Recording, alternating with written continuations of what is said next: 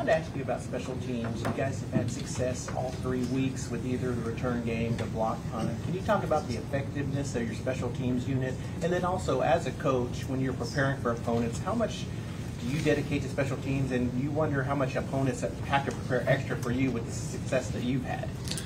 Well, I think our coaching staff does a really nice job.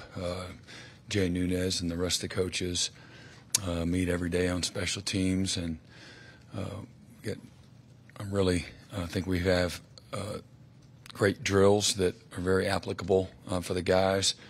We've got great buy-in from our players, and there's a lot of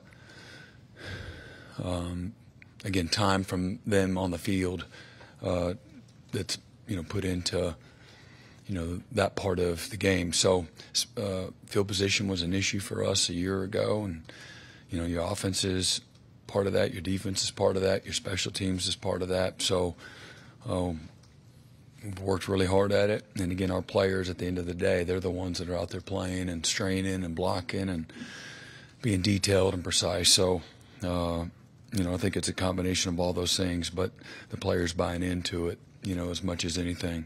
When you say competitive depth, does it not just relate to offense and defense? You look at guys battling for positions on those 11 on special teams.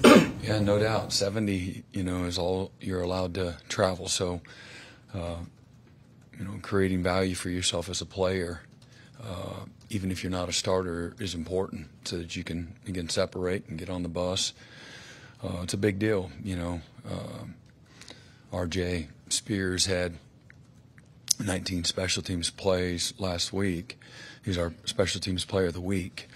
And I think he had roughly 28 defensive snaps. So, you're just south of 50 snaps, by creating, a lot of value, being on three units and developing confidence and accountability and all those things that'll help transition too, when you do get in as a player. Helps your confidence in everything that you're doing.